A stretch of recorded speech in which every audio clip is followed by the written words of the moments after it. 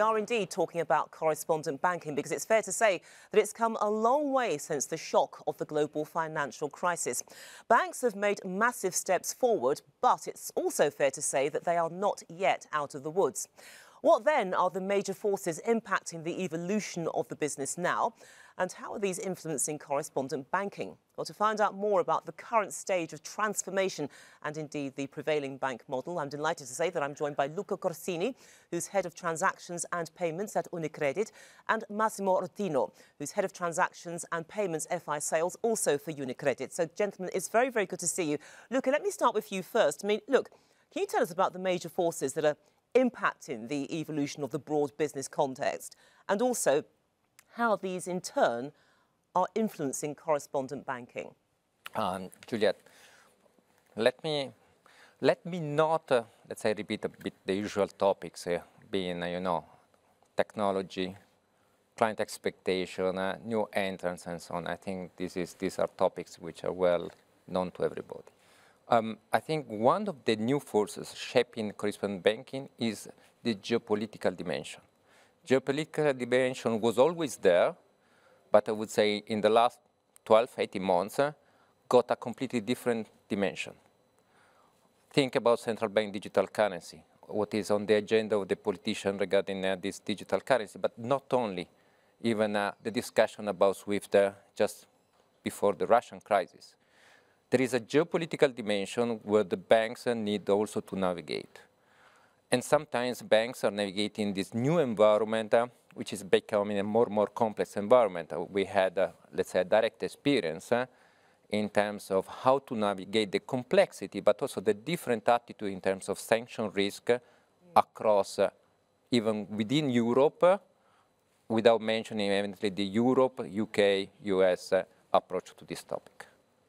Let's stay with that idea of geopolitics, because you're absolutely correct about that. It really does loom very, very large. And let's be honest, the main crises are not going to be resolved immediately. So given that, Massimo, what has it taken to, well, what has it done to the current stage of transformation in that correspondent banking model? Is there a prevailing bank model, or is it possible that geopolitical forces could construct something which is entirely different?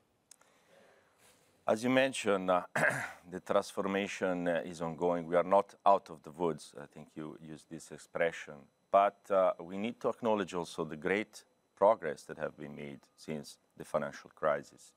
SWIFT-led innovation is key. If we think about SWIFT GPI, for example, how this has brought more transparency, efficiency into the system, particularly in the corporate and B2B space. But clearly, and especially in the low-value payment, there is still a lot to do. And new entrants are bringing new ways to do business. So banks are clearly innovating incrementally on their existing correspondent banking models, but more and more are open to considering a transformative way to do their business, looking also at other partners. And in this respect, I think we have a very interesting and exciting journey ahead of us. Still, we don't know what will be the prevailing model, because there are so many gray areas, so many uncertainties on applications, interconnections, and interoperability between different systems. But the journey is on. Absolutely, the early stages. But Luca, come back into conversation, because look, regardless of these changes, the forces which are driving it, it always comes back to the regulators. We can't rule them out. So would you ask for changes or improvements by regulators in terms of the way that they approach correspondent banking? What is the best course for them? Okay, I think here the key word is standardization. Let me make a step back.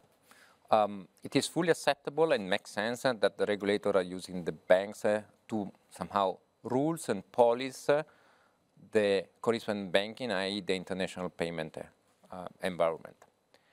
As I was saying, for the geopolitical risk, I mean, there is a complexity given the different approach of the different regulators on a national level, which evidently is an element of complexity for the banks, especially for banks operating internationally, having a footprint beyond their own national border. Plus, there is a technological aspect, because standardization is not only in terms of rules, but it is also in terms of IT, digitalization, and somehow also compliance rules. Then there is the further, probably one of the most important dimensions in terms of what regulators can do, is also to build a fair level of play between banks and non-banks in terms of compliance, in terms of rules and so on, because if the banks are playing this key role to control and to police this environment, then I would say the same rule, the same strict rules should apply across the board to all the actors of this correspondent banking and international payments. Fair point. But then, Massimo, how do you actually leverage cooperation with other banks so that you can develop the correspondent banking business model? Absolutely. Cooperation is key, and all banks have now, including the global banks, have now acknowledged that they can only enrich and continue in the transformation journey by cooperating with other banks. I make one example. Within the open banking framework in Italy, banks have put together, worked together in order to develop nice applications, such as the account IBAN check. This is just to make an example. More and more on cross-border payments, banks are looking at their respective networks and strengths, capabilities in different corridors to really leverage on their respective strengths and enhance in this way the service for their clients. And we are investing as a group in platforms that are aimed to integrate operationally with other banks in order to enrich the value that those banks can bring to their corporate, as well as we are looking for the same service in order to enrich the value for our corporate. So cooperation amongst banks and in a broader sense within the financial industry and all the players in the correspondent banking is more and more key. I mean, look, the bottom line, Luca, is that there are so many moving parts to this picture, but when will we achieve greater stability? Is correspondent banking here to stay? That's really the heart of it, isn't it? The short answer is yes. Instability and volatility will be the new normal. And I see four fundamental moving parts. One is the key transformation coming from the ISO format. Let's remember, this is the biggest transformation of this international payment in the last 10-15 years, which I really hope will happen in November 22, because all the banks have invested heavily on this transformation. The other one is, as I was saying, the geopolitical risk.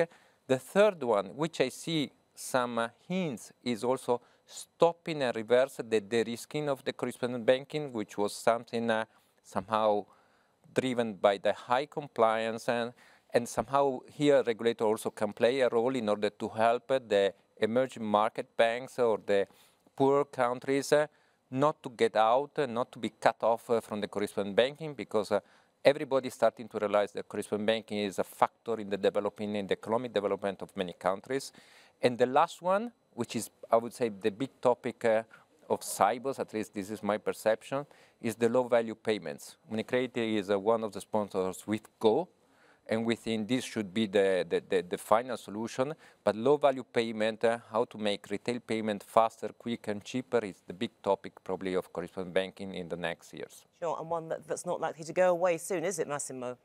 No, absolutely. I think, look, new entrants, fintechs, are pushing the boundaries also in terms of regulation. And this is bringing more efficiency and higher level of competition in the industry, which is good. It's good because it's lowering cost, it's putting a lot of pressure on banks. On the other hand, banks are also providing a very robust risk control framework, which is a value for the industry and including for the consumers.